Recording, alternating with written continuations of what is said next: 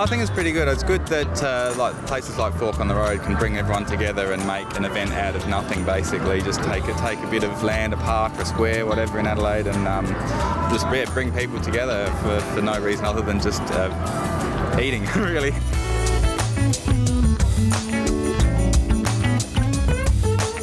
Tell me, how was your lunch today? Absolutely fabulous. From Port Lincoln, some garfish fillets, chips in an oil that was absolutely fresh, add your own ingredients, salt, tartare sauce. There's good value. What are you queuing up for?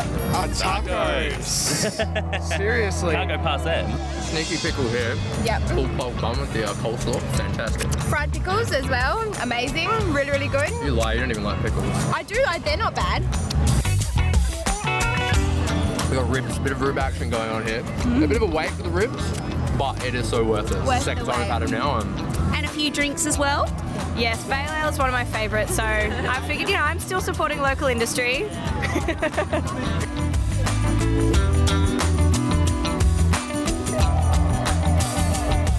It's a spot for everybody to get together. It's very informal, so that's nice as well. I mean, we're sitting on hay bales, that's awesome. I'm actually from Melbourne, and I'm just here for a couple of days.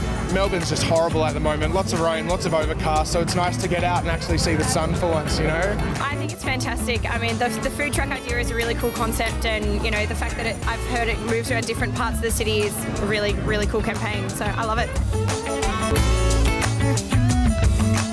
This one loves food, I love food, so why not?